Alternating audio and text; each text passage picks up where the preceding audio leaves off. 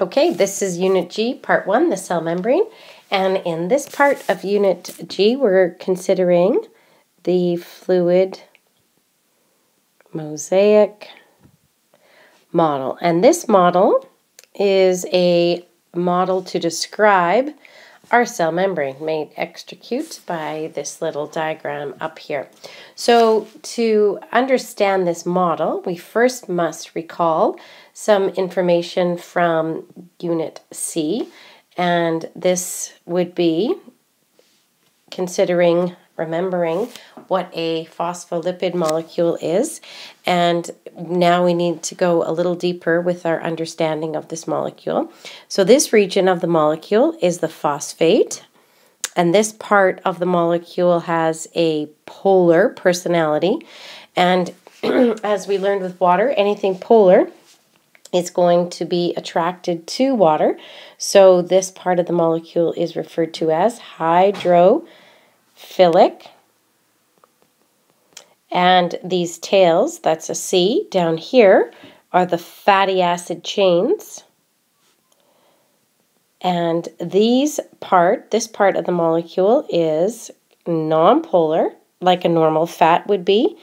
And they are going to be attracted to water. So we are, repelled by water. And this would be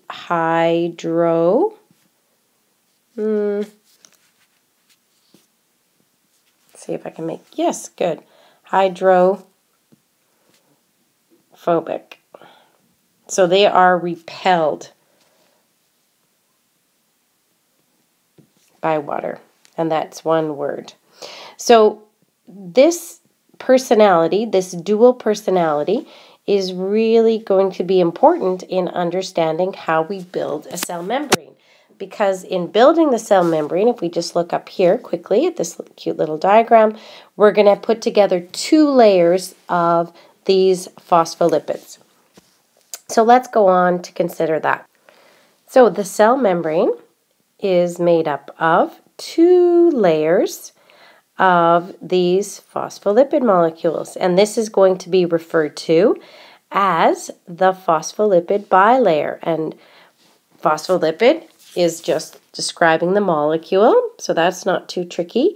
And bilayer is describing that there are two layers of these molecules. So phospholipid bilayer. And we can recognize, if we want to snazz it up a little bit, we can recognize right here are the polar regions that are going to be attracted outwards and inwards. So if this was the inside of the cell, the heads would be pulled in and the outside would be pulled out, and these nonpolar and hydrophobic tails are sandwiched in the center of the cell, and I'm meaning inside the cell. Okay, so we can look at a diagram one more time of our phospholipid in looking at it in three different ways, just so we're used to seeing it and what it might look like when we meet it. So again, the polar head at the one end, and obviously it looks like a little man who's lost his body right up here. Again, the important words, saying them several times, polar, and the tails would be nonpolar. And because they're nonpolar, they will be repelled by water. And again, right here, we can see the phosphate. Look with your eyes. Here's the phosphate. Again, polar. Here are the 1, 2 tails. And one more model. There's the head. Here are the tails. So in the fluid mosaic model, there's two parts to the model. The fluid part of the model is going to be referring to the phospholipid bilayer. And a couple of reasons that it's given the word fluid. The word fluid, just like water is a fluid, if you think of when you drink a lot of water and you hear it gushing around in your stomach, fluids have the ability to move. They are not static. They're not like stone. They can move around. And if we look at these phospholipid molecules, we'll see that they are not bonded together. So there's no bonds in here. They're just standing side by side. So like people standing in a line, not holding hands. There's no bonding. So they have the ability to move around. And that is going to be important considering that we're living and our cell membranes are important part of us. And so they need some fluidity, some movement. So when we talk about the fluid mosaic model, the fluid part of the model is referring to, one more time, the phospholipid bilayer. So what is the mosaic part of the model? And that's what we want to consider next. So the mosaic part of this model is going to be proteins that are embedded within the phospholipid bilayer. So embedded proteins. And the embedded proteins are going to either cross, so they're going to be transmembrane proteins,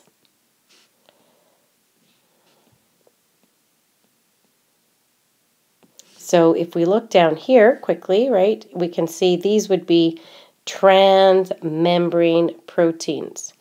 Or they might just sit on the surface and these will be peripheral. And they could sit either on the inside or they could sit on the outside. So peripheral would be just sitting out here on the surface of, and in the diagram, if we look down below, the proteins will always appear solid and we can recognize, identify the phospholipid bilayer. So last thing we're going to consider is the different functions of these proteins that make up the mosaic part of the model. So again, the mosaic part of the model are the embedded proteins, and the proteins are going to have three different functions. One, they can be recognition proteins, and these are going to be to identify the cell. So in our body, we either recognize cells as being self, meaning they belong to us, or foreign cells, invader cells, are recognized as non-self. And this is going to assist our immune system in identifying cells that need to be destroyed and cells that can stay. Second function of these membrane proteins are receptor proteins, and these are going to usually sit on the surface, so they would be peripheral.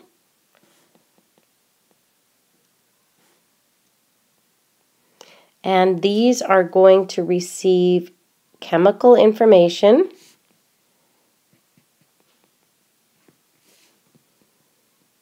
from the outside.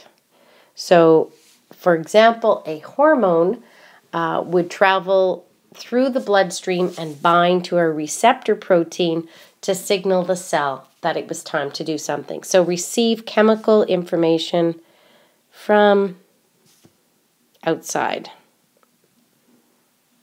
of the cell. And we said an example would be